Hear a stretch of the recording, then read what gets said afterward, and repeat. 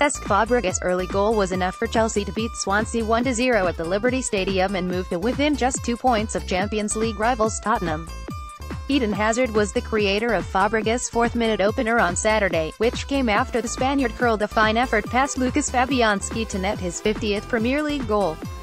The win means Chelsea now sit just 2 points behind fourth-placed Spurs, who host Watford at Wembley on Monday night, while Swansea are just 1 point above the drop zone. Chelsea knew that a win over relegation battlers Swansea would see the Blues pile the pressure on their top-four rival Spurs, who recently dropped 5 points in the Premier League after losing to Manchester City and drawing 1-1 away to Brighton.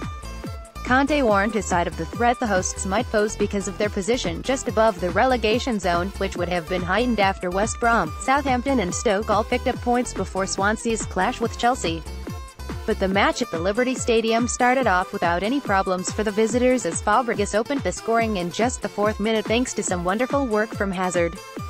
The Belgian, who started alongside Olivier Giroud in a 3-5-2 formation, ran into space and sent the ball out to Fabregas, who curled it, with his weaker left foot, into the top corner of the net.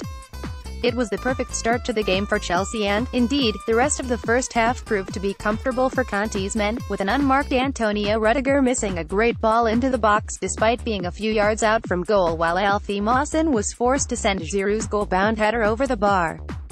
Chelsea had just one shot on target, which they scored from, in the first half, while Swansea struggled to create any goal-scoring opportunities of note. But the hosts emerged from the break with a much greater intensity, although Chelsea remained in control for much of the second period as Emerson Palmieri, starting in place of the suspended Marcos Alonso, made a fine solo run and tested Fabianski with a low drive.